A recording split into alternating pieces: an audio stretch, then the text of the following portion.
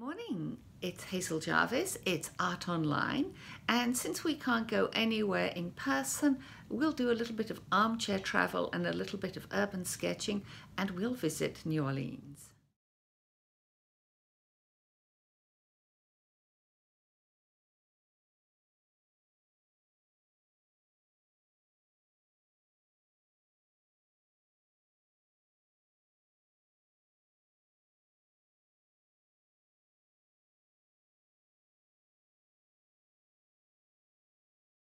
So I like to prepare a sketchbook before I go because I always find the blank pages a bit intimidating. So I prepare it according to a couple of basic recipes. Half, or maybe not quite half, but some of the pleasure of a trip is thinking about it and planning before you go. So if I think I'm going to be sketching while I'm away, I like to prepare some of my sketchbook pages. And I have kind of a little recipe that I use depending on the location that I'm going to. So if I'm going to New Orleans, it's going to be a blue sky and bright colors for the buildings. If I'm going to do Santa Fe, it might be a really blue sky and adobe red brick. If it's going to be New York and Central Park, it might be blue, some gray for the buildings and some green. Venice, obviously you need a nice watery sky, and London may be grey, but it's really fun before you go to prep your pages. So that's what we're going to do for our New Orleans sketch.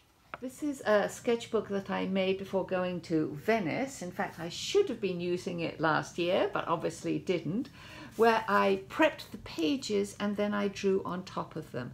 And that's what we're going to do today. We're going to prep a page and we're going to draw on top of it. So here is the reference picture that we're going to be using. This is a shot of Magazine Street in New Orleans. And first of all, I'm going to prepare a background. So I wet my paint just to get it nice and juicy, make it easy to pick up, and I just paint in the sky.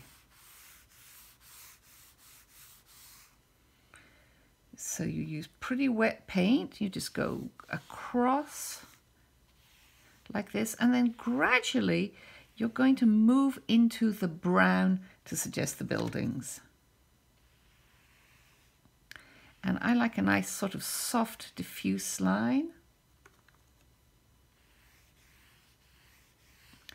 And I just go back and forth. And then I'm going to put in a little bit of periwinkle at the bottom to suggest the sidewalk. And I like the colours to bleed in. You can make your edges neater if you like, but for me, just doing a quick sketch, this is as much as I'm going to do.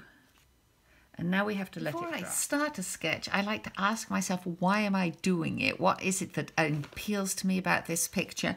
And here I love the balconies. I love the wrought iron. So I know that I want to make the buildings fairly pale so that I can play up the patterns of the wrought iron balconies on top of them. So I'm going to start by just painting in these storefronts.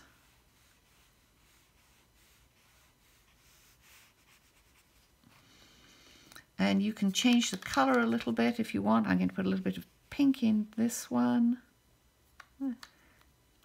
Don't make them too dark, and just basic solid shapes.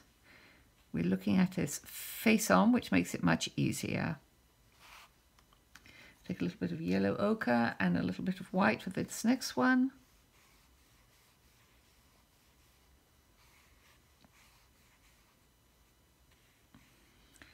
And we'll end up with another one. Maybe we'll put a little bit of yellow into our white.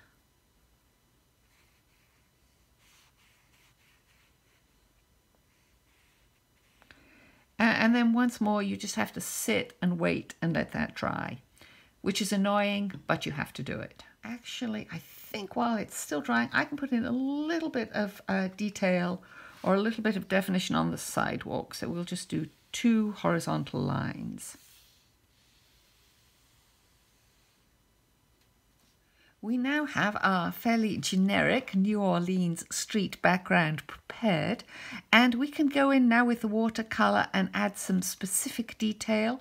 But this is probably as much as I would do before going. I would have the sky, I would have the shape of some buildings, sidewalk, and then anything else I would add actually on site. So maybe that would be with a marker or a coloured pencil.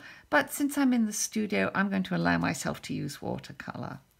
So I want to put in the green or the black of the balcony, which you can see here. And also very typical, I want to put in the electricity power lines.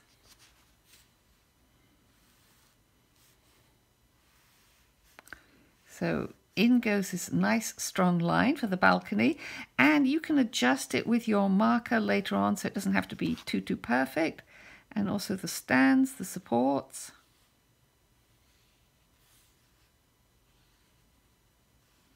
So I carefully test to make sure my balcony is dry before painting over with the power line. Nice, strong, dark brown. And then we'll add one or two more in the background, like so. So if you're sketching on the spot, you don't always have the luxury of a lot of time, which is why having a couple of pages of prepared background is so fabulous. To start with, I'm going to use a Micron 01, and I'm just going to start by putting in the roof line of the buildings. And you want to get basically just the basic shapes in with this pass through. You don't want to get bogged down with any details. So we'll put in a couple of the windows.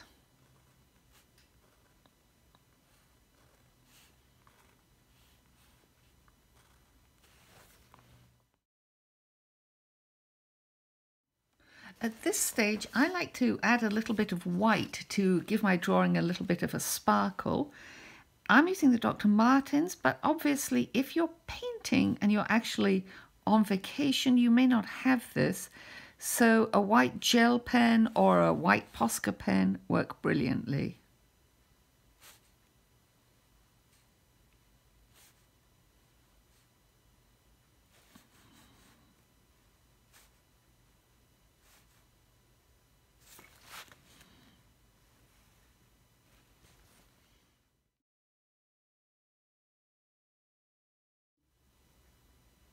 I want to add a little bit of shadow underneath the balcony, so I'm mixing my Periwinkle 61 with my black number 20, and I'm just going to paint in under here.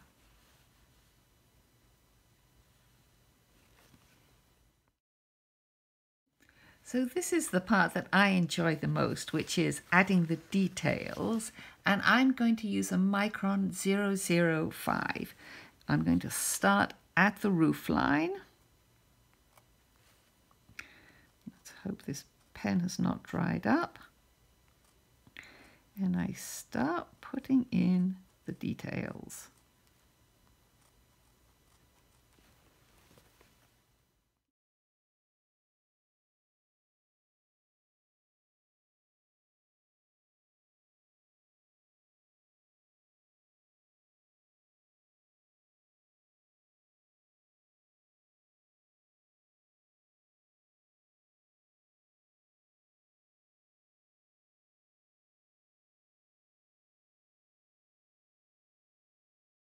So here you have your beautiful little street painting of Magazine Street.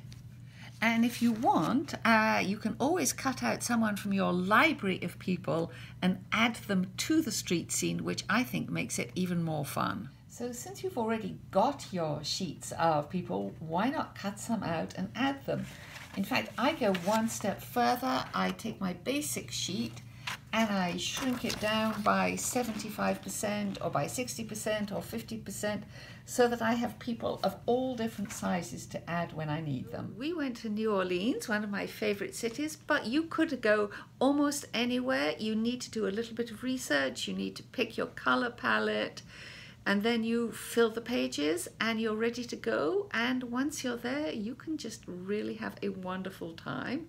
And if you're still in the studio, you can still have a wonderful time thinking about where you'd like to go. So bon voyage and see you soon.